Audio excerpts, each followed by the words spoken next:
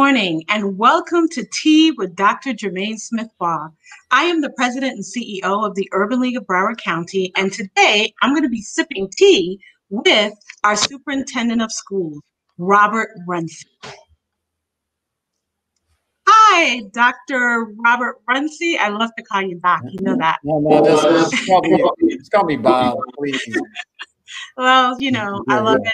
I love being in the same space with you, and the time that we're going to spend together today, I'm sure is going to be really enlightening for everyone to hear and to be able to listen to all the things that you're going to share. So again, just lovely to be with you.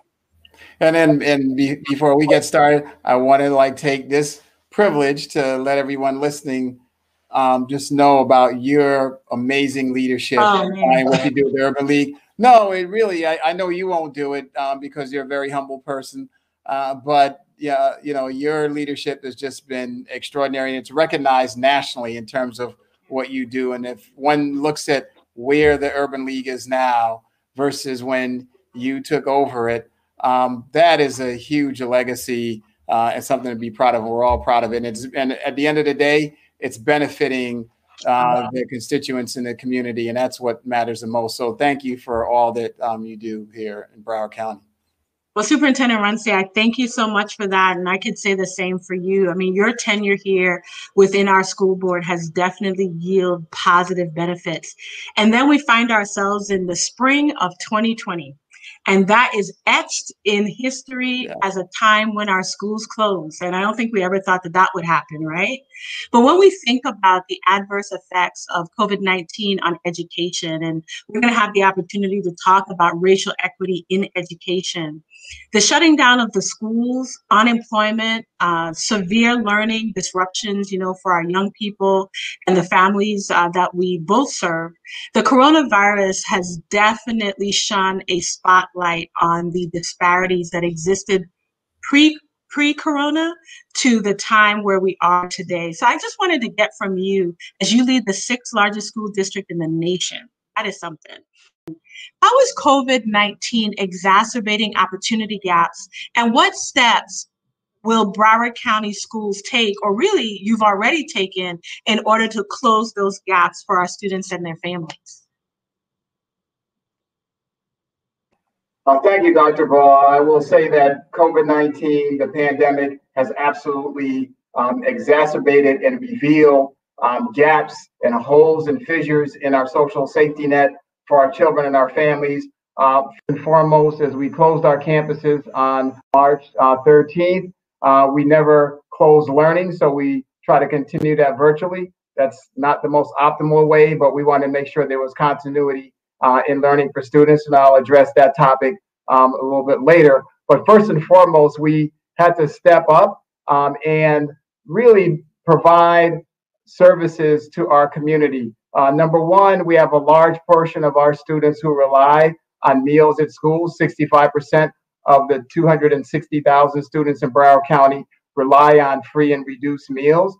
For some students, that may be the best or only meal that they'll get for the day. So it was an absolute imperative that we put a plan in place immediately to deliver meals. And we delivered millions of meals over several months at 52 sites in Broward County, where we had grab-and-go meals.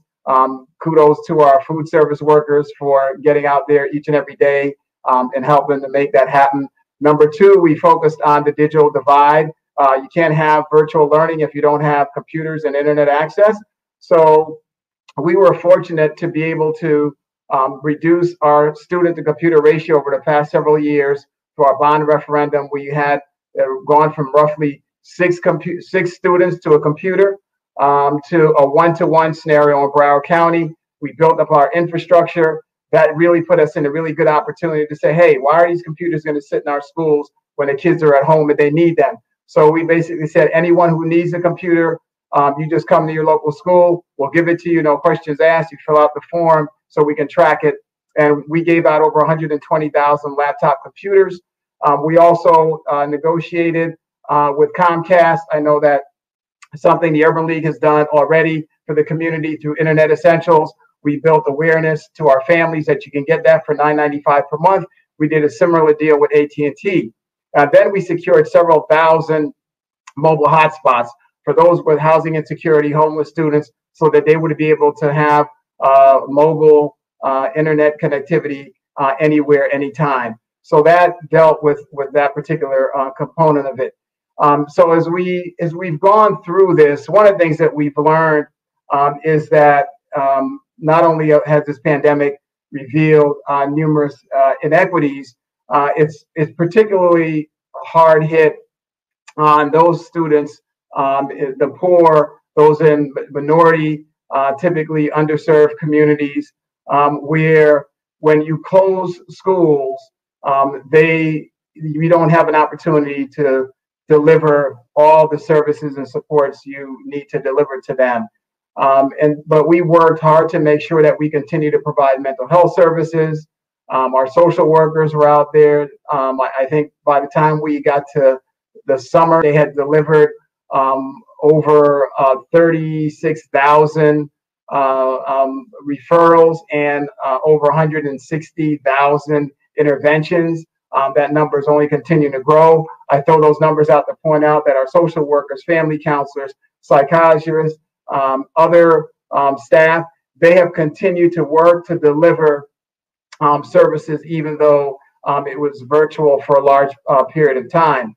But we opened our schools, campuses back on October 9th, fully recognizing that we had to do two things. Number one, we had to get many of these kids back into schools, as many as we could, create that option for our families so they could get face-to-face instruction and services that they needed. Number two, we had to make sure that we did it in a way that provided confidence for everyone, staff, students, and families, that the schools were safe. So we put in all the protocols we needed to. We work with our local medical experts, our public health officials, and we take guidance from the Centers for Disease Control and Prevention. We put all those things together to make sure that we put in the protocols and the measures that were necessary. And I'm glad to report to you today that even though we've had reported over 600 cases since we opened up our schools, and that's from a population of, again, over 260,000 students and about 30,000 employees, that literally less than a handful of those cases can be connected to any transmission in schools. So all of these cases that we're identifying and tracking, the individuals are contracting them through transmission and infection outside of the school districts.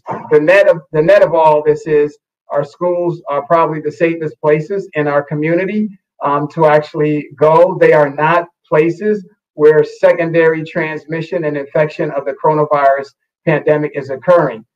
So I would encourage all of our families, especially those in our underserved communities, especially those students who are struggling, that they select the option to come back into school. Our schools are still open. Only about 30% of our students are actually attending face-to-face.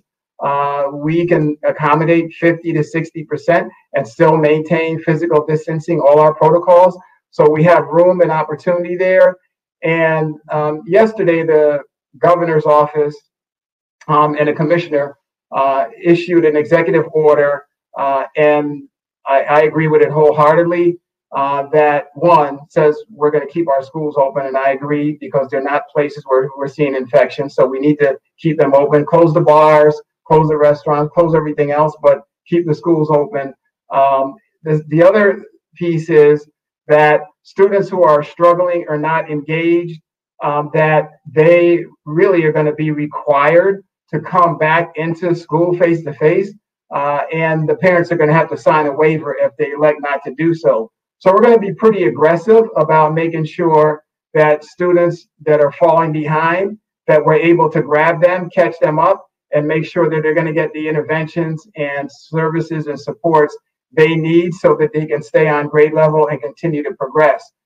So that's absolutely essential. That's what keeps me up at night, is worrying about the students who are falling out.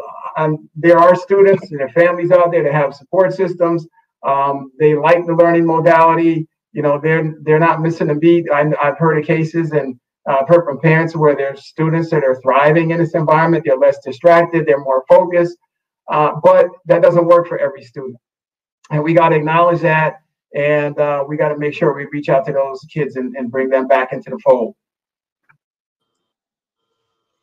Wow, Superintendent Runcie, I'm telling you that you have truly been earning your paycheck during this time with the school board members, the teachers, and the like. I have to tell you, there is an educator in my home, and I do know that you are doing everything that you can to keep everybody safe. And I love it when you said that, you know, our schools never closed for learning. I love that. You know, we never closed for learning, and we never closed for support for our families and for our children. And I just absolutely commend the work that you and your team have been doing.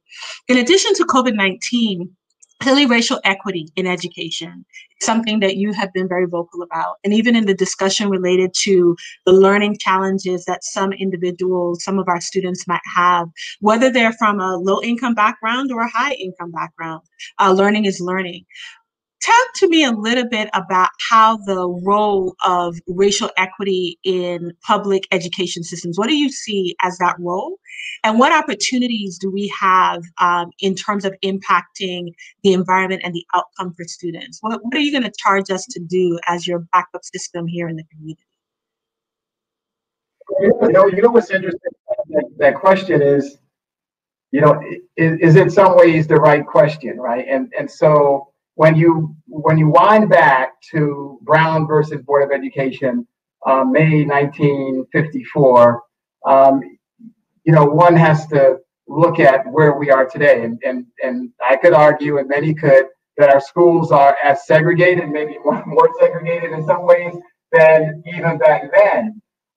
And, you know, I was reading an interesting piece that really made me think about this more. And it was a piece by Derek Bell on this topic. Derek Bell was a Harvard law professor. He was the first tenured African-American Harvard law professor. And I have a note around here from him, where a statement that he made on this particular topic, where he once argued that civil rights lawyers were misguided in requiring racial balance of each school's student population as the measure of compliance and the guarantee of effective schooling.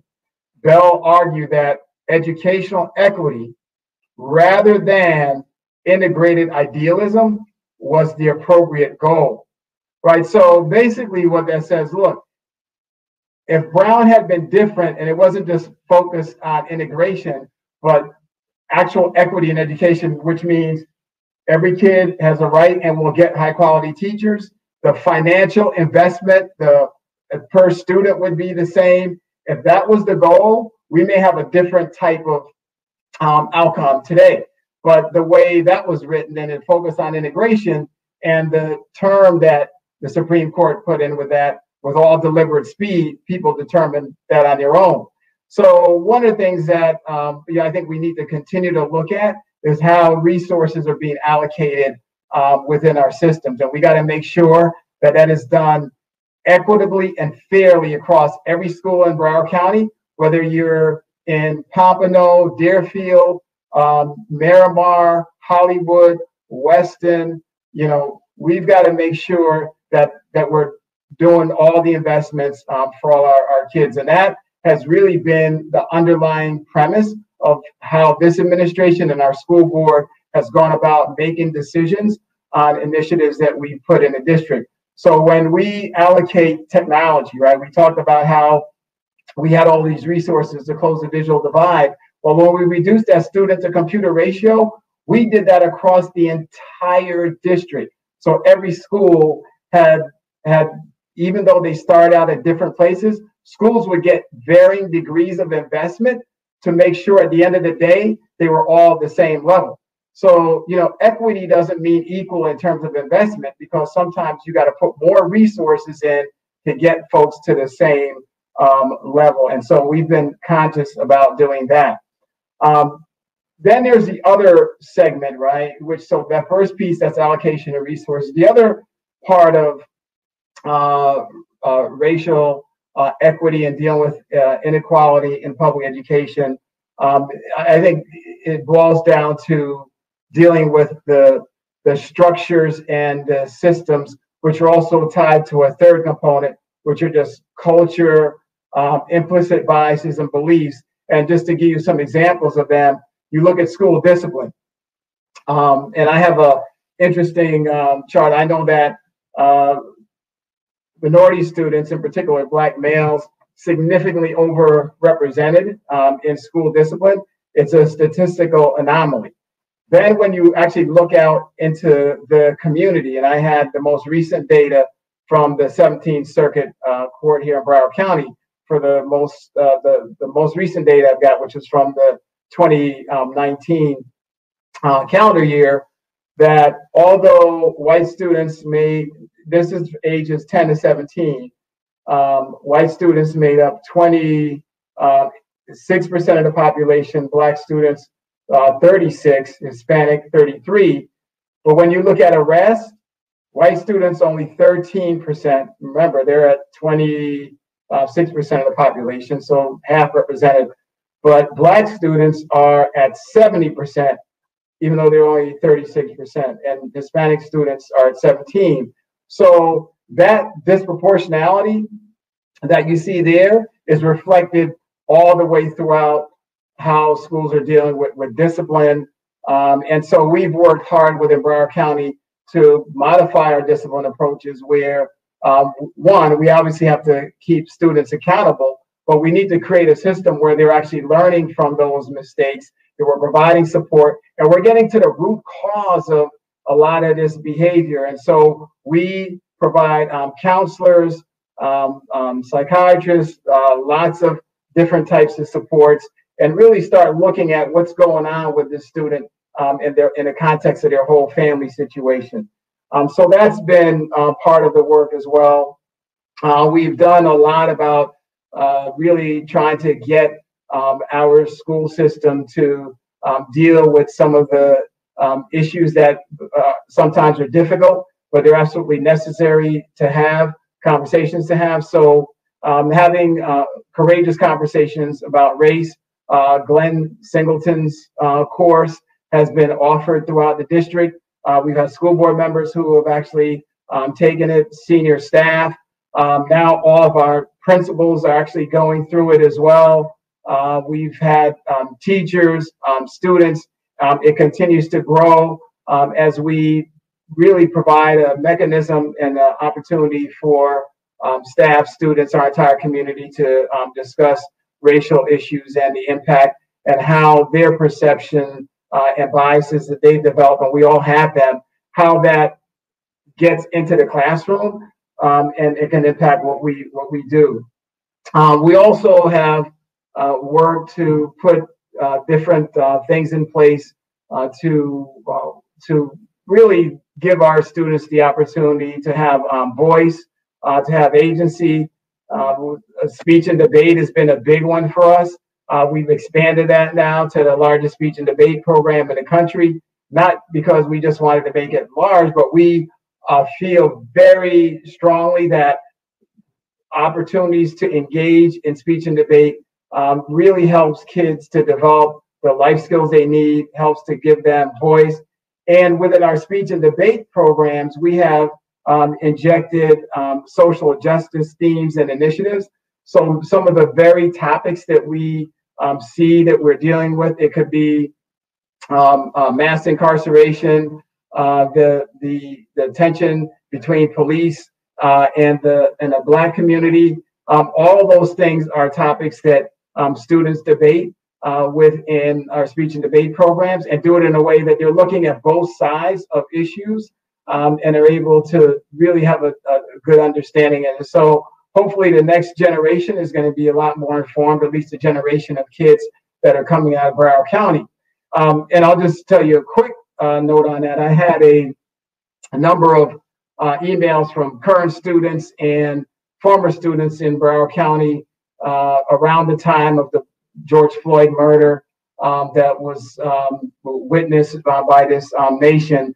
And one of the themes that I remembered from a couple of these students is said, look, I had a great education in Broward County, but I felt that I was left a little short because we never discussed these issues of racial equity, implicit bias, systemic racism, et cetera.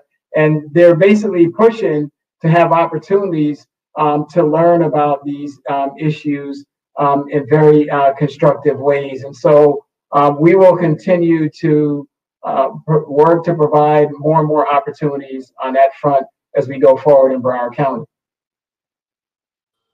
That's absolutely great, Superintendent Runcie. And to your point, you know, getting proximate with the students, you all have done such a great job of meeting students where they are. So as we wrap up our morning tea together, I wanted to ask this question. So you are leading the 6th largest school district in the nation. You have students, families, staff, the list goes on and on.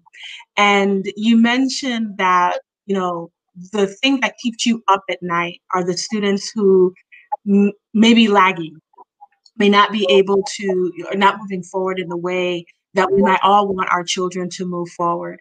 So if you had to tell a parent, a community leader like myself and others who might be listening, what is one thing that you would like to charge us with? So charge our parents, give us a charge. I'm a parent. Give us a charge as community leaders to be able to be the wind beneath your wings related to supporting and educating our young people.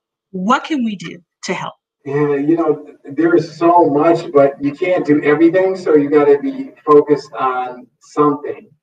You know, there was a time where, you know, people like shed blood and struggled to have an opportunity for African-American students to be able to go to public schools and get an education. And somehow we have to revive that sense of value of what that is. And I think that embracing these kids. So we have mentoring programs in Broward County schools, right? We have Mentoring Tomorrow's Leaders, 5,000 Role Models, which we adopted, started by Congresswoman Frederica Wilson. We have Latinos in Action. We have lots of these programs, but the students that get engaged in these programs, you know, they turn themselves around. The success stories are just remarkable. But what they all tell us is that every child needs to be connected to a caring adult. They value relationships and everything first and foremost. Most kids aren't going to school necessarily just because of the academics. Yes, they get that from there, but it's really about the relationships and connections. And to the extent that we can have adults in the community or other youth be able to connect with kids to make sure that they're staying focused and they're getting the help and support and encouragement they need, that's probably the biggest thing that needs to occur. We just don't have enough of that. And, you know, consequently, we have some of our youth that, you know, they're just disconnected. And once they get disconnected, they're out in the streets trying to find their purpose. And that's not where we want them to be. So I say, everyone, if you haven't wrapped your arms around a kid or connected someone outside of those in your home, now's the time to do that. It's never been more true than it is now that it takes a village to raise a child. Most families aren't going to be able to do that themselves. But if we can actually come together as a collective and make sure that we continue every opportunity we can to reinforce to these kids that, hey, school is important, we care about you, and do whatever we can to support these kids, I think we'll end up in a much better place. Superintendent Runcie, it has been a pleasure having morning tea with you. I will tell you that last charge of making sure that we're wrapping our arms, literally and figuratively, right, around children who are not in our homes is so important. And it is really rewarding. And there are many, many opportunities to do that. So I have one charge for you, Superintendent Runcie. As we go through the remainder of this year, I want you to remain encouraged. I want you to keep that clarity of vision that you've always been able to communicate from the dais of the school board. And we will be here to continue to support your work and the work of your team. So it has been absolutely a pleasure. So as long as you tell me that you got that and you're going to give me a thumbs up on that, I will absolutely let you go this morning. It has been a pleasure talking to you and all these nuggets that you have dropped on us this morning. Again, thank you so much for your leadership in the community. The Urban League is an absolute valued partner in this process of educating our students and families. And so it's not just about what happens in our schools for 6-7 hours a day. There's the other 2/3 of the time where they're out of school, and the Urban League certainly plays a big role in making sure that that time is also productive and well spent. Thank you. Thank you, Superintendent Runcie.